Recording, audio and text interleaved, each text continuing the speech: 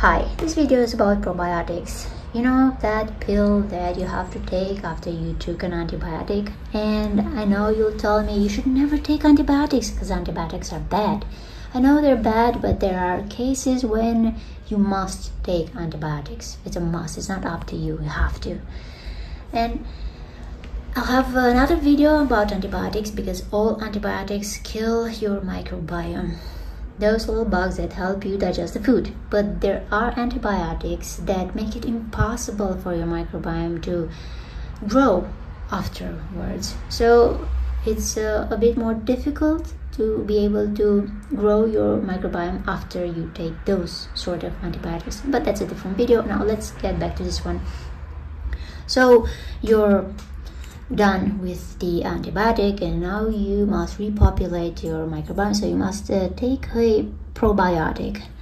This is the best probiotic I found because it has 38 strains, the most amount of strains, 38. I know it says vaginal, don't worry about it, boys can take it as well. Then this one has 35 strains. This one has 16 strains. This one has only one. Coagulans. I know that coagulans, it's good when you have diarrhea. You get rid of diarrhea pretty fast with coagulans. Boulardi. Yes, only Boulardi is one. Acidophilus. Yeah, Acidophilus, only one. Acidophilus, I know it's okay when you have a vaccine. After a vaccine, any kind of vaccine, Acidophilus just goes away, disappears, dies. So you must take Acidophilus after a vaccine.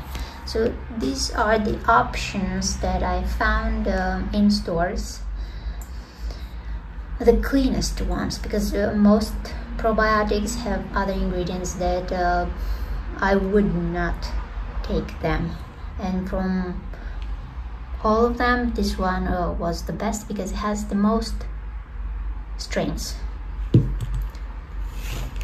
But the best probiotic is the one that you can make yourself, and this is one.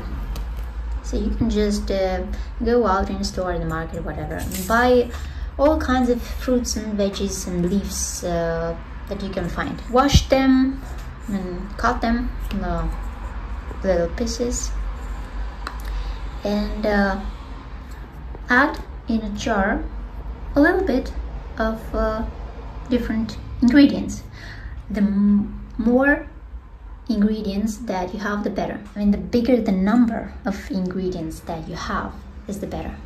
Okay, you should not add too much of one ingredient. The more complex your probiotic is with different kinds of ingredients that you add in here. Okay, and here I have different kinds of apples. I know you're saying, but they're all apples. Yes, but they're different kinds of apples. Different kinds of apples means different kinds of bacteria. I have some plums, what else? Some grapes, and whatever you can find. And then add them in a jar, and then I added here a cabbage leaf and then water with salt. So per 1 liter of water, 1 tablespoon of salt. This tablespoon, big tablespoon of salt. I've used Celtic sea salt. It's a bit darker. It's got sand and some other minerals, and you add all your ingredients here. You put the cabbage leaf or what kind of leaves you have, and you make sure that all the ingredients sit at the bottom of the jar, and then you have water on top of all your ingredients because you're trying to make a fermentation without oxygen. And you put the lid on, and I've added here some seeds as well. I want them to ferment as well. And then you close the lid, to make sure you have fermentation without oxygen, and then you let this ferment for a few days, and then early in the morning you take a sip or 2 or 3 from this liquid, because this is the probiotic and you want this liquid to reach your small intestine. You don't want this to be digested, not neat in the stomach with acid, because probiotics dies in the stomach if it's being exposed to acid. So you don't want the probiotic to be digested, you want it to get to the small intestine. So the liquid is the probiotic. And then when you eat, you can also eat the fermented ingredients, that's okay. But the important one is the water, the fermented water that you must drink on an empty stomach. And that's it. Thanks, bye.